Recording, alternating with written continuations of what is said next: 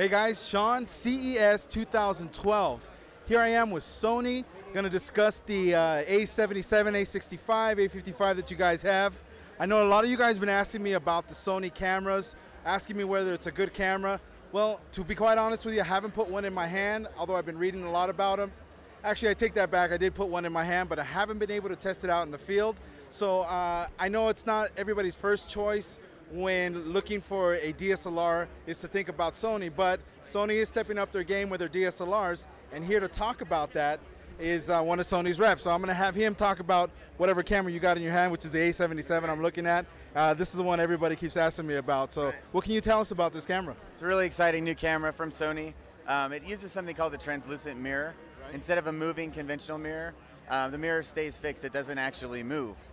The advantage is that the autofocus sensor receives the light always, and it simultaneously, the imaging sensor receives the light. The benefit to the end user is real-time autofocus, whether you're shooting videos or stills at 12 frames per second. Our entry-level model is 7 frames per second. Wow. This model's 12 frames per second. The a65 does 10 frames per second. That's a $900 camera. On paper, if you look at that against other manufacturers, it blows it away, just that one spec. And then you add the amazing image quality, the 24 megapixel aps-c size sensor. It's in three of our new lineup cameras. Sony has a lot of knowledge in digital cameras. We've been doing it a long time. And yeah, of course, there's a tendency to lean and gravitate towards Canon and Nikon.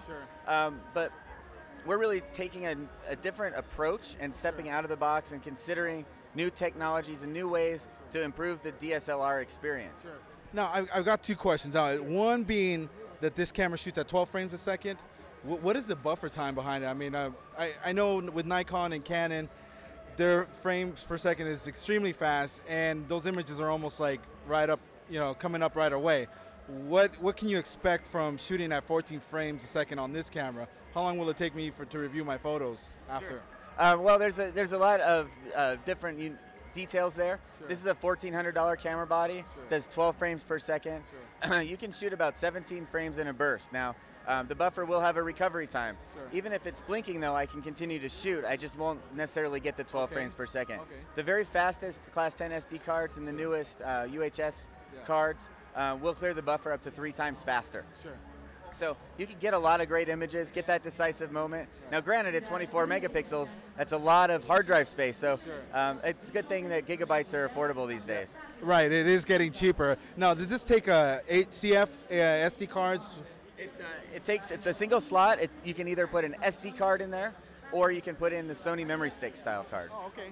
Oh, it's pretty versatile. So you got more options. Unfortunately, Canon only allows you the CF card. Now with the 60Ds and T3Is, all those, you get your SD cards. So for me, CF cards, they're pretty expensive still, so they haven't really dropped that much in price. One last question, we're going back to the autofocusing. Now, how well does it work at all f-stops? I mean, from your f-stop 2.8 to 16, how good is that autofocus? Is it going to track you pretty well? I know the Canon, it does a pretty decent job of using the live view mode, but if I'm jumping around all over the place, I'm moving back and forth, it's not going to do that great of a job tracking me. So how does this compare to that, and how well does it perform across those f-stops? Sure, that's a really good question. Now, when you're shooting live video with autofocus on our camera, it's always, the aperture is going to be wide open.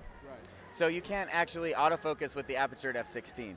The AF sensor isn't receiving enough light, and that's the nature of the beast. Now, what is totally unique and different from our camera is the fact that with that translucent mirror, we can track that moving subject with the same style autofocus. This camera does not know what contrast detect is. That's what the other manufacturers do in live view.